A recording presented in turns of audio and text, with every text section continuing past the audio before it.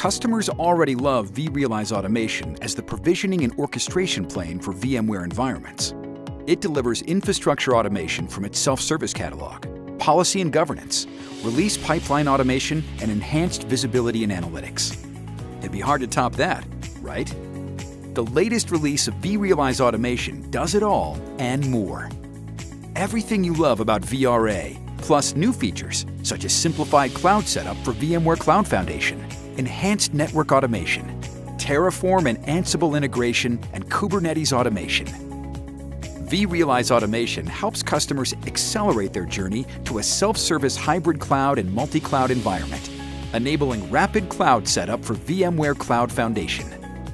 We're also making it easier for VMware Cloud on AWS users to access vRealize Automation and vRealize Orchestrator. vRealize Automation is a powerful infrastructure as code and CI/CD platform for DevOps admins and SREs. We're also helping Kubernetes admins to manage their Kubernetes cluster infrastructure with integrated support for vSphere with Kubernetes. vRealize Automation delivers enhanced capabilities for network automation with support for the latest release of NSX, rich capabilities for on-demand security groups, and integration with third-party IP address management tools. The best just keeps getting better. vRealize Automation delivers a modern infrastructure automation platform for self-service hybrid clouds and multi-cloud environments using DevOps principles. Hello and welcome to this session using SaltStack, Enterprise, and vRealize Automation together.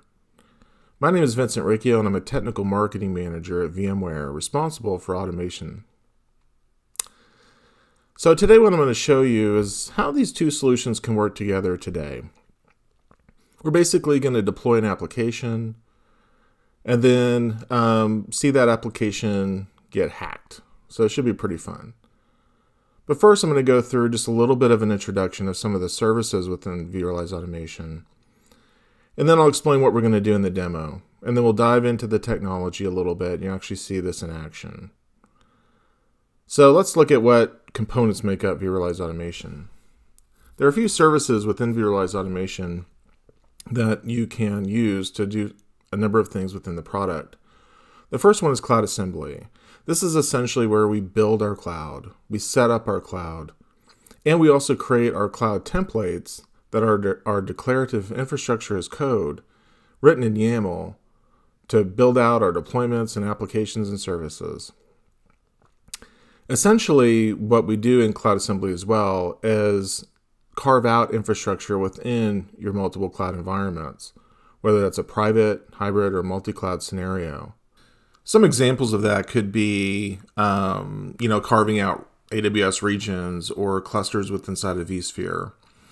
And that gives us the ability to, identify what areas we may want to have certain deployments go to in a cloud agnostic approach.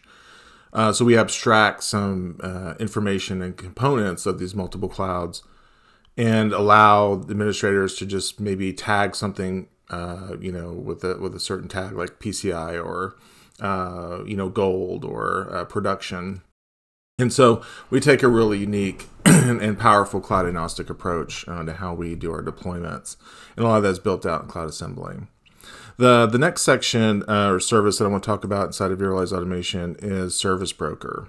So Service Broker essentially is our multi-cloud catalog. This is where we have basically tiles where people can log into the system, use role-based access, kind of policies, and they'll see things that they're entitled to, and then they can request applications and services and do a number of things. So we can basically curate content in here from multiple sources like CloudFormation templates, vRealize Orchestrator workflows for like what we call XaaS or anything as a service type requests.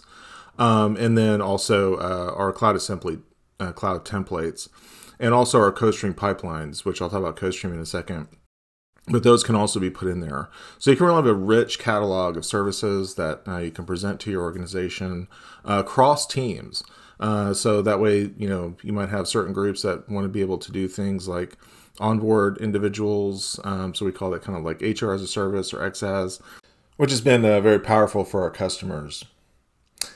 The next service I want to go over is Codestream. This is our continuous delivery pipeline service, where essentially we can run pipelines within Codestream that chunk things out into tasks.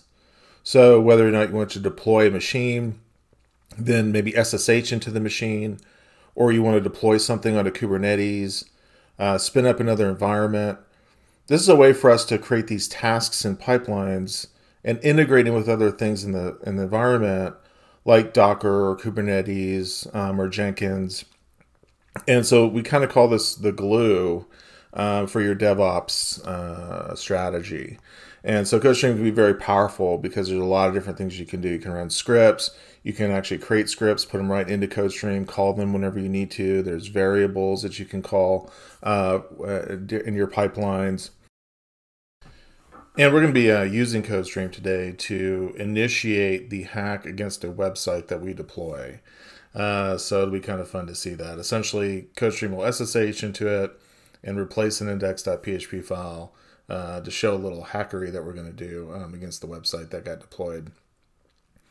Another service that comes with Viralized Automation is our Orchestrator service. Orchestrator has been around a long time, but we've recently made some really cool enhancements to it around being able to support multiple languages like Python, Node.js, so it's basically polyglot in terms of the languages it can support, as well as doing some source control with Git. But this is really our orchestration engine. You can run scripts in here, run those scripts based upon subscriptions. So during compute provision or post provision, we can run these scripts and help us really orchestrate our automation.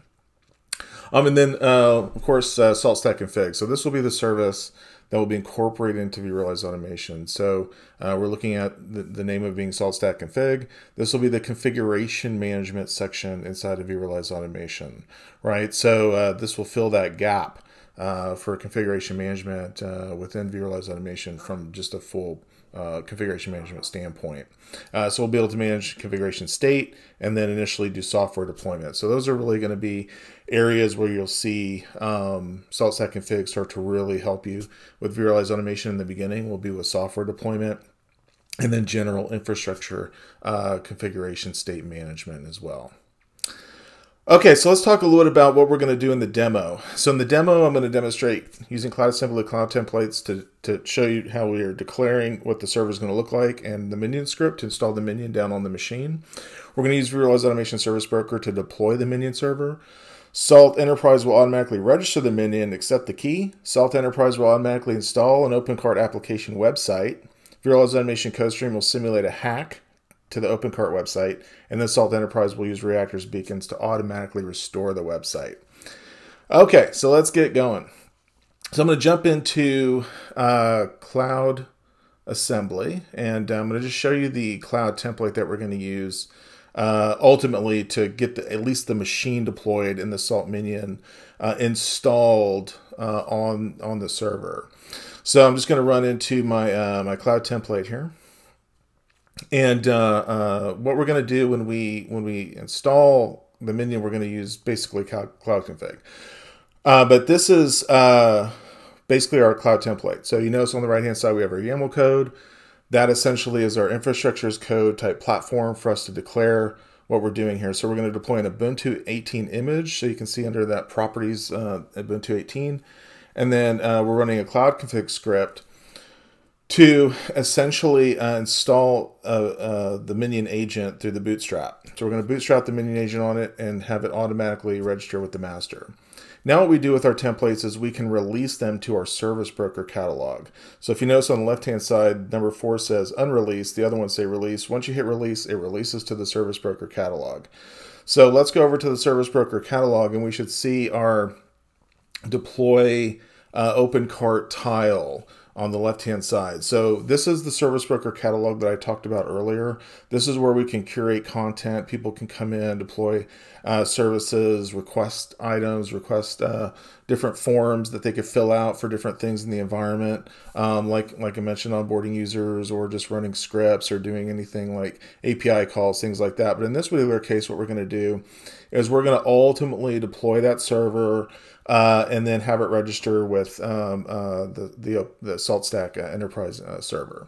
So I'm just going to give the deployment itself a name, and then I'm going to enter a machine name here. Now this is important for the demo because the machine name OCCool application is what the machine will be called, the DNS name, and the host name will take this name.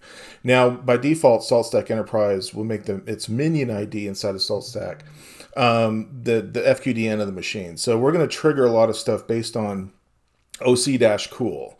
So we're going to look for a minion ID called OC-cool-something or whatever. And just based upon that OC-cool section, we're going to do it. So here we see the machine got deployed. It took a 10.176.152.111 address. So Viralized Automation went ahead and deployed the machine. So now SaltStack should, Salt Enterprise will go ahead and register this minion, and then we could start performing tasks on the minion. Now the key and the connection between the minion and the Salt Master will be automatically done. So you can see now that the OCCool application is registered and accepted and present, and we can see that 10.176.152.111 address come over. Okay, now what it's doing now is it's going to start installing the OpenCart website application for us. So essentially what it's doing right here is it's running that state.sls based upon that orchestration before it. And that is essentially now installing the application automatically. Let me show you a little bit how we're doing this behind the scenes, because this is going to take just kind of a couple of minutes to install. So I'll kind of give you a little brief tour of what we're doing and how we kind of made some of this orchestration happen within Salt Enterprise. If you go into the file server section, we have this hierarchy of folders and files. Under Reactor, we have a reactor.conf. The reactor.conf gets pushed down to the Salt Master, and essentially we could see salt auth, which is saying, okay, what do you want to do when a minion tries to authenticate? We want to run accept key.sls. What happens when a minion starts? We want to run opencart.sls. And in the SLS files, we're going to filter based upon that OCCool name. So, and here we're saying there's like a little Jinja filter saying that when a key is pending and the minion ID starts with OC-cool, go ahead and run this wheel.key.accept, which is a built-in function to accept a key. Then also kick off this opencart.sls, which has an argument to point to the mod's OpenCart. That's the folder within that base structure you can see called OpenCart, which I'll open up here. That's essentially going to ultimately run this OC install.sls. It's going to hit that init SLS first, but then the init SLS tells it to run the OC install.sls. This is installing all of our packages that we need in order to install the OpenCart application, the MySQL server, the client, Apache 2, PHP, and then also python.pynotify also gets installed here. And this is important because this is our prerequisite for the beacon file that we're going to install later here that just got highlighted, that essentially is going to get laid down on the minion. So the beacon file will detect the change that we're going to tell it to detect. Okay, so the beacon file has already been created within Salt, and then we're going to push that down to the minion. And basically that beacon is going to look for changes in our index.php file. So when we do our hack, the beacon will say, oh, there's been a change. And so let me show you that beacon.conf file real quick. So the beacon.conf file is saying, if the file index.php in the directory var www.opencart gets modified, then go ahead and let's do something. And what we're going to do essentially is what the reactor.conf is going to tell it to do. So whenever we see the iNotify kick off and that www.opencart.index.php gets hacked, we're going to run the fix index.php.sls. That particular SLS is saying, go to the fix hack directory and I'll tell you what to do next. So essentially what we need to do now is do whatever's in that fix hack file or folder, and then we'll go ahead and restore it back to its original state. If we look at the init.sls inside the fix hack folder, we can see that in that middle section, file managed, we are basically going to replace that opencart index.php on the minion with the source, which is that index.php inside the fix hack folder. Now notice we also have a little sleep timer up at the top. We're doing a sleep of about 20 seconds because what will happen is when we initiate the hack, the correction would happen so fast that you wouldn't really see it So we just put a little bit of a timer in there so you can see that the hack actually happened for a little bit, see our fun little hacking graphics there on their website, and then eventually we'll see the site come back after that 20-second or so period of time. So we just did that for demo purposes because it would just happen so fast that we needed to make sure that you could see it. Okay, so let's go back now to the minion and let's check and see if the OpenCart application was successfully deployed. And so I'll just highlight the IP address down here. We'll go to that IP in a browser and see if our Moad shopping cart application actually got deployed here. And it looks like it did. So our Superstore application website is up and running, and this is what we want, right? So essentially now the next step is to go ahead and hack it and then change it, that index.php file, which will then ultimately trigger the Reactor Beacon system to go in and change it back to this particular website. So what we're going to do is we're going to go to Codestream and initiate that hack. So I'm going to act like a hacker, basically go into Codestream. Codestream is going to SSH into the minion, and it's essentially going to run a script and replace that index.php with some hackery code. So let's go into the execution section of Codestream. I'll click on the one that's waiting for me. So this knows that the minion's there and the website's installed. And so now it's just waiting for me to click I'll click the wait for the salt portion of the demo link. And then once I click that green approve, it's going to run the script to replace that index.php. So you see the arrow clicking toward the approve. So once I hit that, a script runs to connect to that minion. And here in just a second, we should see, in fact, I'll just refresh here. Yeah, there we go. So we did get hacked, right? So the Halloween hackers are in business today, and they're out causing trouble, right? And so what we want to do is, now that they've hacked our site, we're not too worried about it because we have a Reactor Beacon within Salt Enterprise that's going to essentially get us back to where we should be without us even having to touch the system. So this is really kind of the power of that Reactor Beacon system within Salt Enterprise to be able to get you back to where you need to be. And so you can see the applications of this, not just with files, but with other configurations within an operating system or something like that. So, all right, so our sleep timer should be just about up here. So let's refresh and see if we're back to business, and we are. So we're back in business now. Our electronic superstore application website is back up, and our customers can continue to buy our products.